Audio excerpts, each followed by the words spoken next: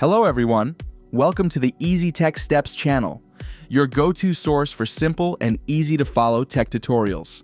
Today, I'll guide you through the process of installing Firefox on Windows 11 in just a few simple steps.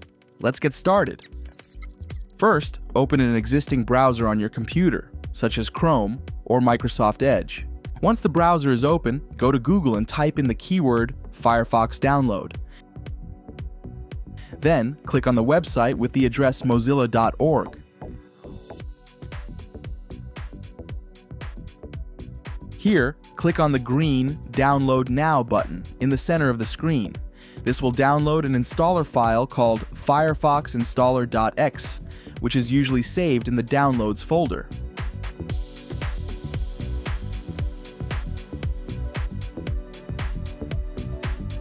After the download is complete, right-click on the installer file and select Open to start the installation process.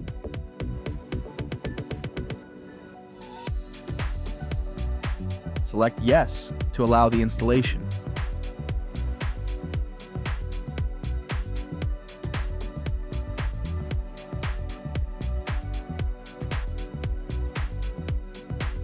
At this step, Firefox will ask if you want to pin Firefox to taskbar, set Firefox as default browser, or import data from another browser. If you don't want any of these, you can uncheck the boxes or click Skip this step.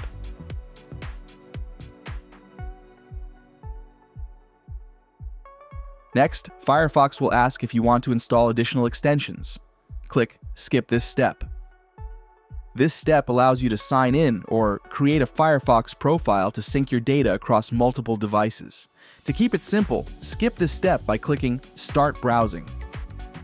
Once the installation is complete, Firefox will open automatically.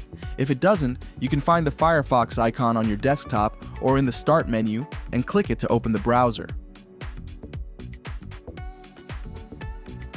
You've successfully installed Firefox on Windows 11. Now, you can use Firefox to browse the web quickly and securely. Don't forget to like this video and subscribe to the channel for more helpful tutorials. Thanks for watching, and see you in the next video.